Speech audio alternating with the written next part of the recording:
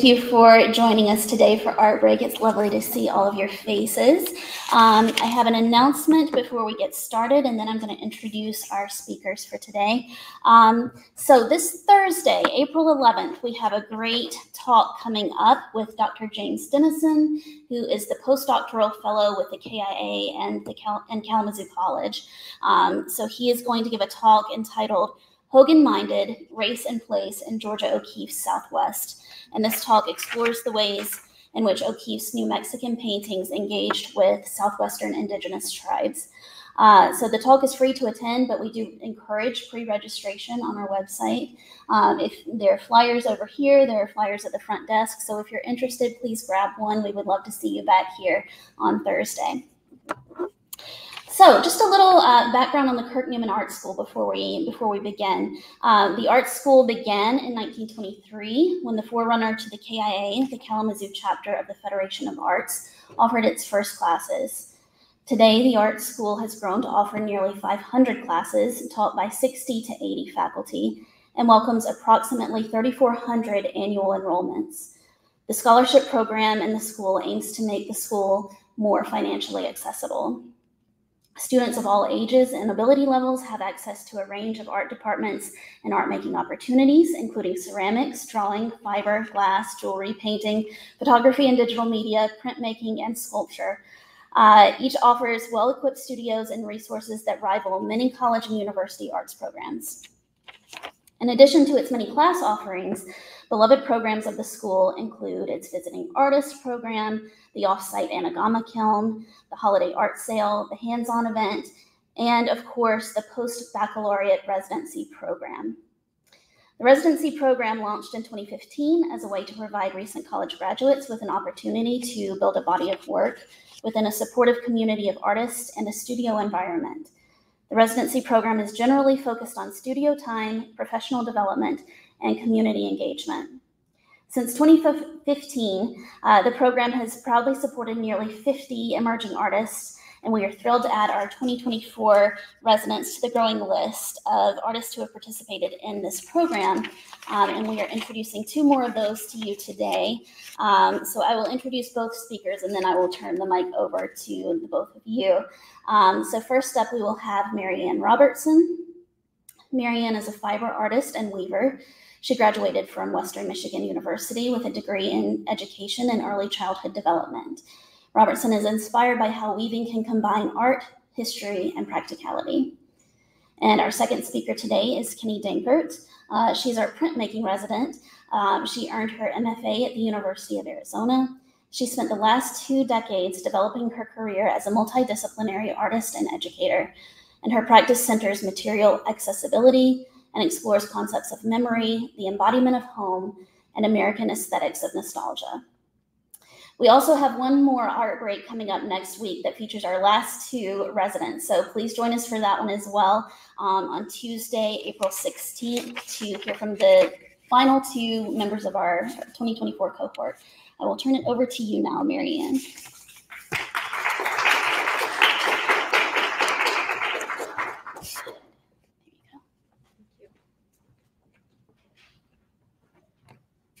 Hello, everyone, and thank you for coming today. My name is Marianne Robertson, and I am the Fiber Arts resident here at the Kalamazoo Institute of Arts. Today, I will be talking about my background as an artist, some of my influences and past works, my experiences here as I complete my residency, and my future goals.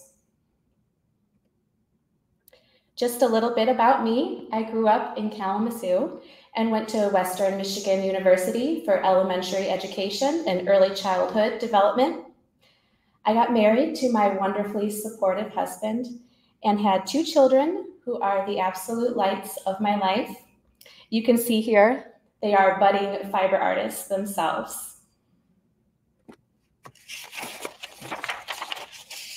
I started my fiber arts journey 17 years ago here at the KIA. I was 19 years old in college, and my friend asked if I wanted to take a drawing or painting class with him. We looked at the KIA classes together, And when I saw that they offered floor loom weaving, I was a goner. I could not believe that that was something that I could do, that there was a basement full of floor looms that I could learn to take yarn and make it into fabric. It was like magic to me. I abandoned my friend in his drawing class, sorry, Chad, and signed up for floor loom weaving with Gretchen Huggett, and I never looked back. Gretchen is an amazing teacher, artist, and friend, and I highly recommend her class.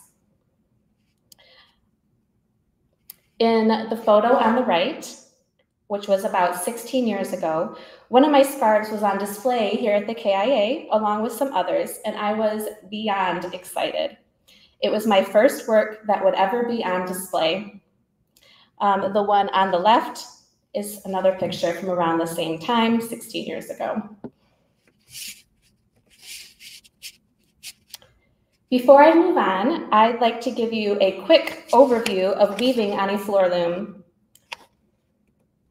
First, the planning stage, choosing yarn, calculating size, doing a bunch of math, planning your project. Next is measuring the yarn. To do this, I like to use a warping board. The length between each peg is a yard, so this project is 3.5 yards. Next, you wind the yarn onto the back beam and thread each strand through a tiny metal heddle and through the reed. Next is throwing the shuttle. Each pass of the shuttle adds 1 strand of yarn to your fabric. And of course, here is the final project.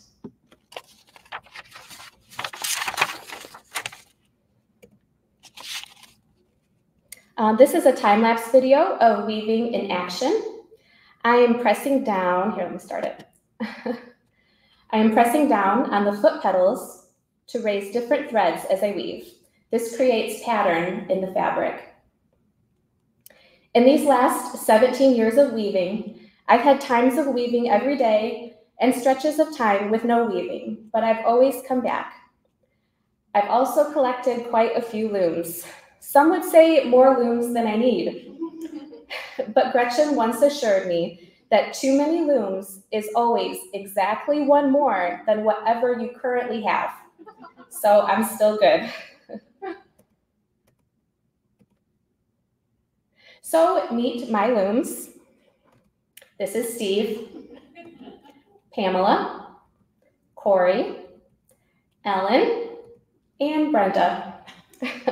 Each loom is named after the weaver who owned it before, which is a common practice in weaving. I love this tradition because it honors the weavers that came before and creates a connection between generations of weavers.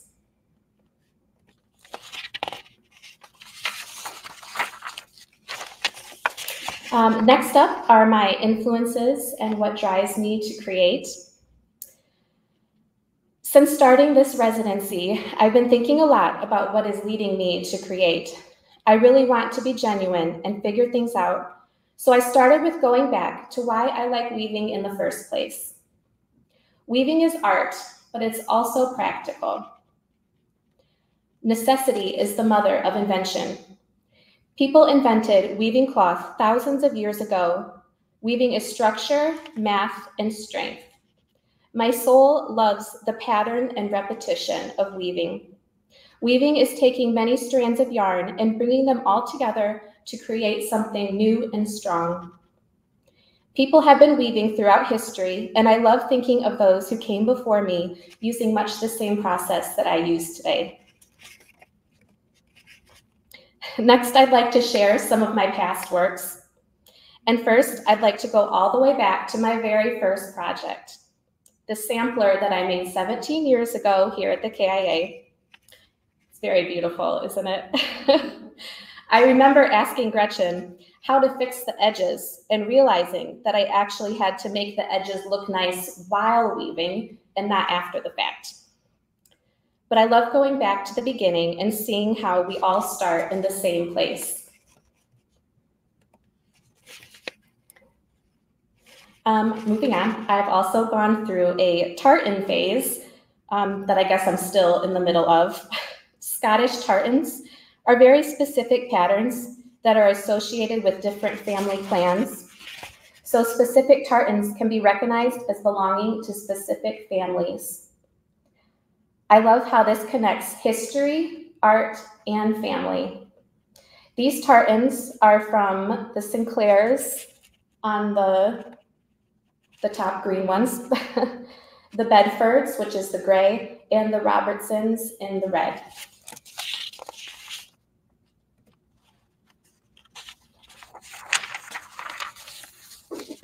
Here are a few more of my past projects. I really love making scarves, shawls, and ponchos. I've also done towels, table runners, placemats, blankets, bags, and more. The maroon is a silk scarf that I wove, which I'm pretty sure still holds the record for having the most broken threads ever in the weaving class downstairs. Broken threads are a big pain to fix, but I do love how it turned out. Also, the purple is a table runner I was working on, and I have my favorite poncho I used making a technique called clasp weft, where you hook two kinds of yarn together in the middle, so each side is a different color. The green and blue are two more table runners. The green is called summer and winter because each side is the opposite of the other. The blue I love because it has the older vintage style. The two shawls I made as well. The maroon is called a Mobius wrap, and the purple is a hook lace pattern. Here are some rainbow placemats I made, which I was beyond excited to sell at the KIA holiday sale. Another scarf and two wool baby blankets that I made for friends. The blue and purple blanket I especially love because the stripe pattern is actually the baby's birth date with the number of threads in each stripe equaling the corresponding month, day, and year of the baby's birthday.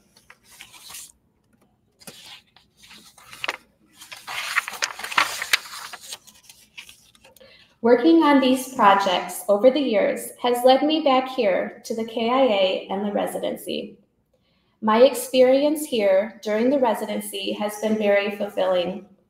I've enjoyed time in the weaving studio, both learning and teaching, and I've been able to take a few classes that have really helped me grow as an artist. First, of course, I've been taking floor loom weaving with Gretchen Huggett. Honestly, I have taken this class so many times over the past 17 years. The class has a range of students from beginners to experts, so I'm not the only one taking it over and over again. The community of weavers that I found there is what really brings me back again and again. Discussing projects, learning, teaching, and creating together with the community of weavers in this studio has honestly been one of the great joys of my life. Also this year, I took rug hooking with Martha Rosenfeld. I had never done rug hooking before, but I truly enjoyed it. Rug hooking uses a frame with a piece of linen stretched over. You use thin strips of fabric, traditionally wool, and use a hook to pull up short loops of fabric through the weave of the linen. Martha is a lovely person and teacher, and I enjoyed learning from her. I've also been able to apply her lessons on composition and color in my work, which has been great for my collection.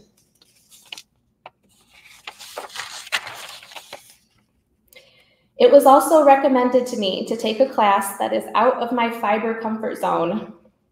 Well, nothing is further out of my comfort zone than drawing, the class my friend wanted me to take with him 17 years ago. So I nervously signed up for drawing with David Yeiter, and it turned out that I really enjoyed it.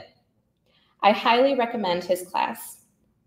As you can tell, I am certainly not claiming to be an expert, but drawing was a skill that I had skipped over as an artist, and I really enjoyed going back to learn more about that skill.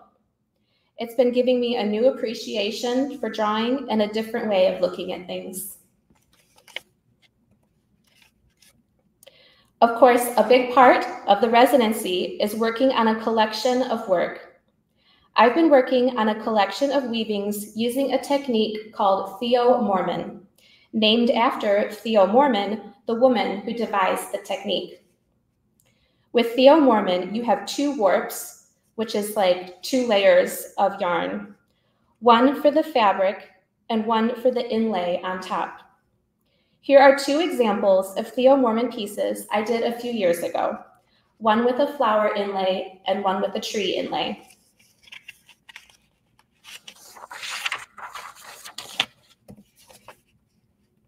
With my current projects, I've been exploring with different inlay mediums, yarn and strips of cloth photos. For these, I printed photos on fabric, cut the fabric into strips, and then wove the photos back together, a technique I saw used by another weaver, Daryl Lancaster, along with using the original Theo-Mormon technique. The photo strips end up being the inlay on top of the woven fabric, so there is a structural fabric holding everything together on the bottom with the photo on top. All the pieces in my current collection have 2 warps, the 2 layers, the structural fabric and the inlay on top, and they are accomplishing 2 very different things. The ground warp is structured and practical and holding everything together. The inlay warp is completely different. It is not holding any of the cloth together. It is floating on top, and because it doesn't have to hold anything together, it can move around and be playful and fun. And though I love the structure and rules of weaving, I am loving playing with the whimsical too. So this collection is really inspired by the duality of weaving. It's mathematical, repetitive, and structured, but also whimsical and playful.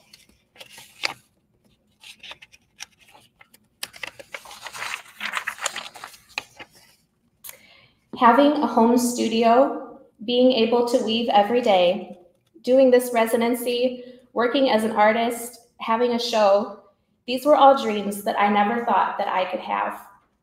And now I'm here thinking, what comes next? What new dreams do I have?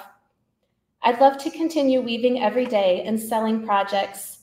I've also harbored a maybe not so secret dream of teaching at the KIA someday.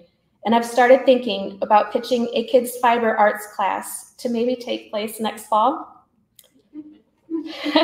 I love working with kids and have done weaving with preschoolers and Girl Scout troops.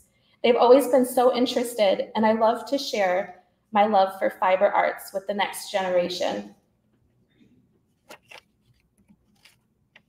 Thank you so much for attending today. I truly appreciate you all taking the time to listen to us. The Residence Art Show has an opening reception on Friday, May 3rd, and is up all of May. We'd love to see you there. Does anyone have any questions for me? How long do you typically spend on a project, like start to finish weaving some of your pieces? What's a general timeline?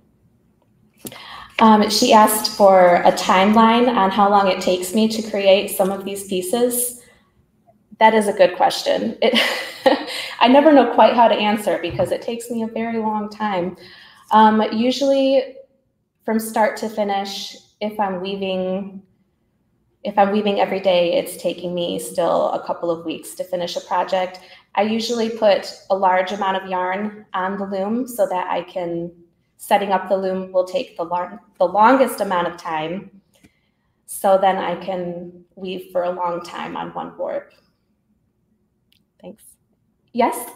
Where do you get your yarn from, and do you ever dye it yourself? Oh, yes.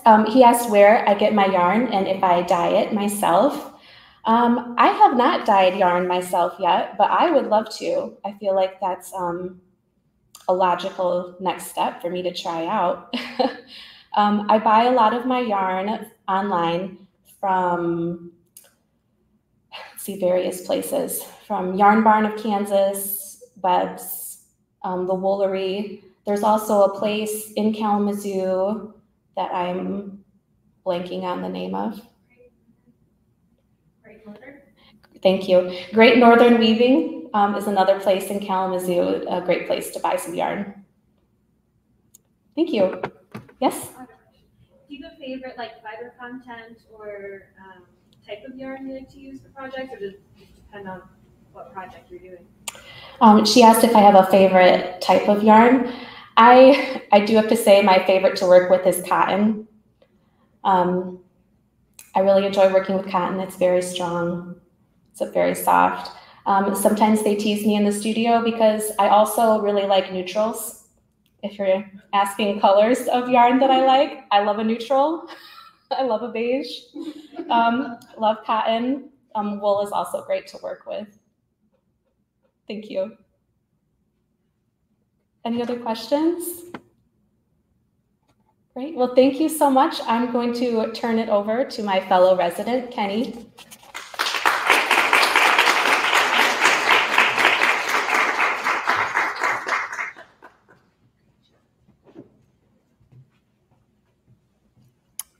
Have to adjust this a little bit. Hello, everybody. My name is Kenny. I am the resident printmaker here at the KIA, and I am an interdisciplinary artist. A lot of my work has to do with home, the body, objects that connect us to family. A lot of my work has to do with memory. Feeling in two places at once, which is inspired by my background, which I will share with you now. I am from Kalamazoo. I lived here until I was 9 years old. I moved to Arizona with my mom, and my familial space is a collage space. I come from a family of makers. My stepmom is an auto mechanic. My dad has worked in label manufacturing for most of his life and has seen the progression from manual to more digital types of printing on a commercial level. And so that printing in the space of the factory, in that manufactured space, is also very inspirational to me. My mom is a cosmetologist, hairdresser. I spent a lot of time in the salon with her growing up as well, so hair cutting. And I also lived with my grandma for a period of time, and she crocheted everything and sewed Halloween costumes. She also sewed some costumes here for the clowns in the Doodah Parade back in the day. Ruth, I'm very lucky to have had her as an inspiration growing up. So I moved to Arizona and I got my BFA in 2016 in printmaking, and spent some time in Flagstaff also co-teaching in a screen printing program, and then moved to Tucson in 2018 and got my MFA in 2022. I was also an instructor of record there for the body and figure drawing. And I've included, so I just came back to Kalamazoo basically after 20 years, just 2 years ago. And it made perfect sense to do a residency here at the KIA. This is a place I remember being awestruck by as a kid, and some of my first witnessing of art was here. I first got back and spent time flower farming. I now work in coffee as well. And I've included some pictures of my dog, Ollie, and my cat, Chippy, because they're very important to me. So material and aesthetic inspiration for my work. I spent a lot of time in thrift stores, collecting things on the sidewalk and dumpsters, looking at patterns in both manufactured and living things, and sort of noticing the similarities and differences between the two. I'm really interested in souvenir objects, and I work a lot with personal photographic archives. So a lot of my work is narrative and collaged, and incorporates a lot of different mediums. I'm really inspired by digging into the aesthetics of American nostalgia and unpacking what that means, how nostalgia is both a connective and disruptive force in daily life. How do you miss something and also be present? And I'm also interested in all things camp and glamour. So to go through some of my previous work and kind of my background in printmaking, I work a lot with alternative processes. I like printing on fabric. And I tend to obsess over objects. So this is a reconstruction of a nightgown, which was my grandmother's. She passed away in 2012. And this is like one of the only things I have of hers. And it's something that is, I'm interested, or was interested in just drawing it over and over again. So the center image is a trace monotype. It's a drawing basically done, you lay down ink on a piece of plexiglass and then a piece of paper. And I looked at the nightgown and did a drawing with a ballpoint pen, and it transferred the ghost image of that drawing to create this kind of ghost image print of the nightgown. I've experimented with collage in the digital space with some of those monotypes as well. And then on the left, I decided to do like a reconstruction of the nightgown altogether to really explore the object on a tactile level and inscribe it with new meaning. A lot of my imagery is layered in space. So this is a series called Home is Here and There, 1 through 6. So I was basically layering images of my daily life in Tucson with places of home taken from interior spaces and backyards of family spaces here in Kalamazoo, and kind of layering those together and imagining being in two places at once. While I was in graduate school, I wanted to reconsider imagery because printmaking is a time-consuming process. You're really like digging into an image and spending a lot of time with it. So I wanted to step back altogether and just go back to the simple act of looking and what kinds of things am I looking at in spaces. So this was helpful for that. Here are some close-up images.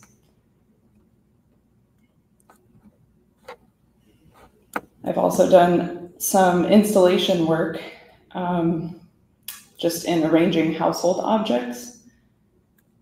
So this one is called Domestic Daydream. It's an installation I did of arranged door stoppers and fan blades surfaced with photo print. And then more recently, this piece was kind of an exercise in memory mixing and just bringing more playfulness into my installative work. It's called Vacation Bible School. And it's also considering like the space of the phone as a souvenir object, a place that holds memory and experience, and kind of, expanding on that as somewhat of a religious experience, and also kind of incorporating some of my sense of humor, which is something I've long wished to incorporate into my work. So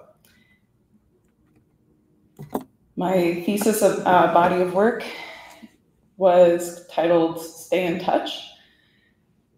And this was during the pandemic. It took a little bit of extra time for me to finish my program. It's hard to, I ended up totally redirecting my work. It was, respectively, a difficult time for everybody. And so I wanted to just be in that. I also was working with video during my time in the program. So the central piece is a video piece called FOMO. It's an 8-minute video that is sort of a collage of screensaver imagery and somewhat of a montage of my daily life through the years. I think it's a collection of footage from over 5 years that I imposed with a green screen bodily performance. I was spending a lot of time in my phone and the virtual space, and so this show is kind of about thinking about both the limiting and unhealthy aspects of that, while also kind of honoring the phone as a space of tenderness. The phone has been a connective force for me through the years, being connected to my family long distance, and so I was really thinking about that while I was out there at that time. The prints are embroidered screen prints. So some of the imagery is basically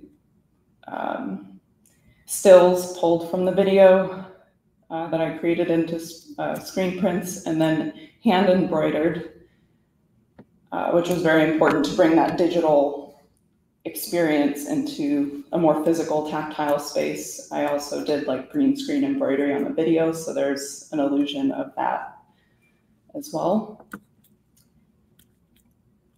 Here are a couple of stills to show the embroidered green screen work, and just to give you a sense of the type of imagery that I was looking at. I was also then working a lot with just digital collage. So again, imposing images of home, respectively, from both the Arizona landscape and out here in Michigan. That center image of the window is called Living Room Window Goes for a Dip. So I'm trying to incorporate some humor in it as well. On the right side, it's two photos imposed over each other of like a mountain landscape with my parents, like 2 glasses of nighttime beverage. And here is an installation view of my collage work. So I like to hang with magnets and sort of reference what's happening in the photographic space with the installation as well. And so being here, I've been able to explore kind of a return to the space of printmaking and kind of unpacking what that means for me. And again, thinking about manufactured versus like living objects. Printmaking kind of combines both of those things for me. So it is kind of a machine meets body experience, but then I'm able to incorporate organic mark making. And I find that to be a very satisfying process. I was able to take intaglio printmaking with Hank Matson, which was a nice way to just be free in abstraction and explore mark making. Basically, this is just using like a needlepoint tool on a copper plate and then wiping ink into those recessed areas and printing. You can see the development of the image from left to right. I was also able to sort of co-teach or assist in Deb's intro to lithography, which was a wonderful experience. And I had a couple of plates that did not work out for me. So I've traditionally worked in lithography on the stone. So I attempted a plastic plate inspired by this digital collage on the left, and a metal plate drawing inspired by this cloud photo. That is just a random photo I found in my family archives. That one also didn't work out. I think it's important, and print is always like a very humbling space. There are so many things that can go wrong, and it's always worth it. I found the process of photogravure to be very satisfying. I took that with David Jones, assisted by Mary Whalen. And I decided to re-explore some imagery that I took back in 2020, where I brought these objects, basically thrifted objects of the home, out into natural setting, and kind of thinking about the difference again between natural and manufactured space. So here are some more images pulled from plates that I made and have started to explore with colored pencil and embroidery. Sorry, let me go back. Yeah, so on the right side, you can see I decided to go in with some embroidery on the blinds image, and then I went back and did some color pencil work on this one. The print is usually the first part of the process. I always love putting my hand back in it. Here's another mirror image of the original photograph and an accidental negative that I printed, which I ended up liking quite a bit. And another image of these silver gloves. I've used in a lot of my photo and video work as a kind of metaphor for feeling disconnected or a yearning to connect to space and place. And going back to these images through the space of print has offered a new perspective and sense of meaning for the photographs. It usually takes me a while to unpack my own work.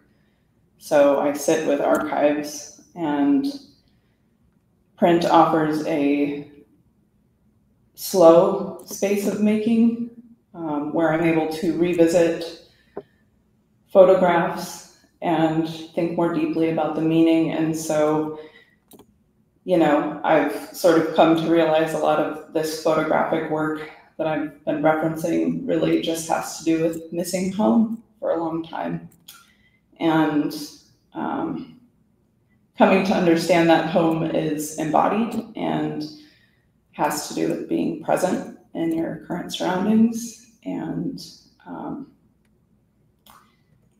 yeah, so it's been an emotional experience being back here in Kalamazoo, and slightly overwhelming and invaluable. And it, like I said, takes me a while to unpack my work, so I'm still moving through it slowly, and I'm finding a lot of joy in that. Moving forward, some other processes. Moving forward, I have a lot of things kind of coming together right now. These prints, these crocheted vines and leaves and thrifted beads and little shards of brick and broken plastic and glass.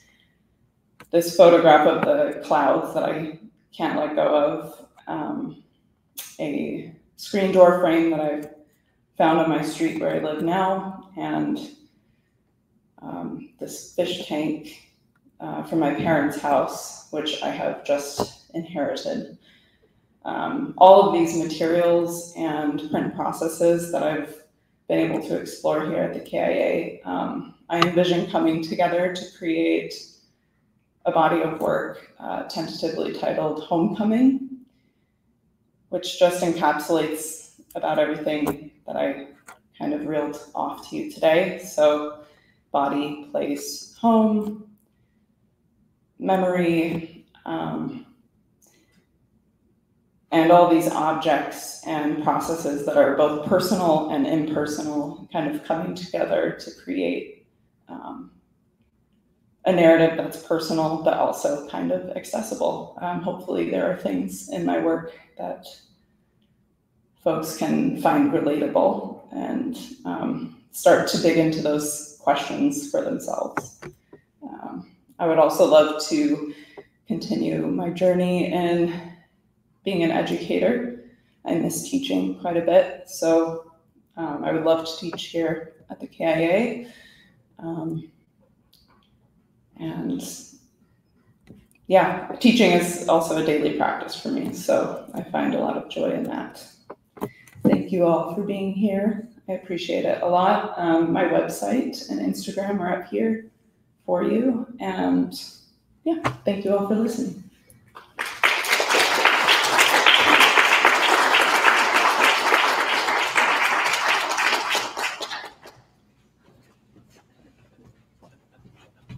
I didn't ask if any of you have questions. Sorry about that. Does anyone have questions for me? Yeah. Do you see maybe the thread is what is tying everything together? Is this kind of maybe visually roadmap of your work between different locations, different places that you're working? It all seems strung together at that same kind of common practice within it? Yeah, so she was asking about thread being a common practice among my work, and I would say yes. I think assemblage, and usually through embroidery and thread work, is a common practice in my work. It's like the ultimate symbol of, to me, it's a meditative act to embroider, and it helps me to feel present in my body. And it's also a like visual metaphor of, yeah, connecting to things physically, and also signifying, even in some of these images, which almost look manufactured in some of my collage work, that manufactured space and experience is also alterable, I think, which is why I'm not so precious with it usually. But yeah, I would say it's definitely a connecting theme in my work. Yes? Are you drawn to particular colors? And if so, is it because they evoke something in particular? She's asking about color. Yes, color is very important, and actually all through undergrad, I only worked in black and white in my printmaking. And I'm really interested in, it's kind of changed with each body of work. I think I find myself drawn in chunks of time to certain colors. So for a while it was silver as this like reflective color and not color. The more muted colors that I was working with the nightgown, like that faded blue, and the pinks were kind of referencing the body and age of objects. And then in a lot of my recent work, I've been thinking a lot about hyper-saturated and hyper-present sort of evocative colors, like thinking about Technicolor space and digital space. So color is very important, and I definitely find myself like going through phases with it. Yeah. Since so much of your work seems to encompass your time in Arizona and Michigan, Yeah. if you move to like a third state, do you foresee yourself including aspects of home there to previous work or with these two previous locations? Yeah, I think so. I think a lot of my, like, the images that I'm working with, for instance, with the photogravure, those aren't even in either space. Those are taken from, I was actually in New Mexico with a friend. Weirdly enough, we decided to go on a road trip during spring break, and on our drive back found out that everything was shutting down. And so I think it's like, yeah, I think that I kind of use what's in front of me materially and photographically. So, but yeah, it's interesting. Like, I think I've lived in close to 30 houses in my 30 years on Earth. So yeah, home is a variable place. And I think that I know the desert very well, the Arizona desert specifically, and then Kalamazoo, Southwest Michigan area. So those are very sentimental, and I think I'll always kind of nod to those aesthetic spaces, but I'll make work from wherever. And I'm curious to see if it would shift if I moved out of either of those states. Yes? I hesitate to put this in words, but I know Tucson pretty well. Yes. I know Kalamazoo. Yes. Don't you think there's a different aesthetic out there? I don't know if it's related to the brightness of the sun or the clarity of the air or what. Asking about the differences in aesthetics between Tucson and Kalamazoo, Michigan area. Yeah, it's severely different. It is so bright and sunny every day out there. Colors feel more saturated. There is a lot culturally that impacts the aesthetics of both places respectively. There are a lot of, we have the Mexican-American border right there.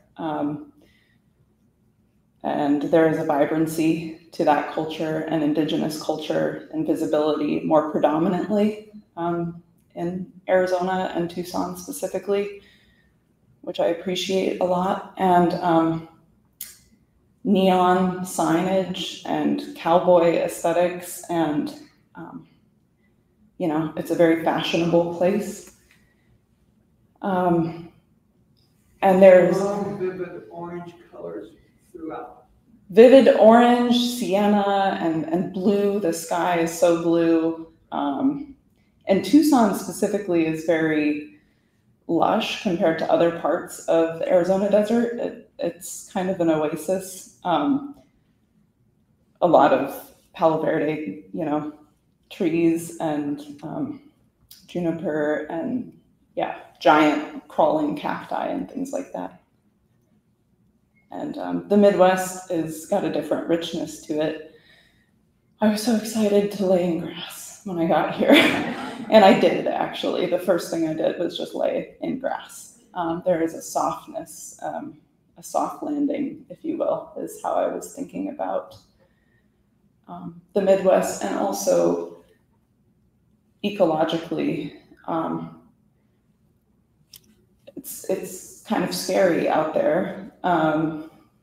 Thinking about 20 years from now, and then thinking about Michigan, all this research about how this is kind of the place, as things progress with climate change.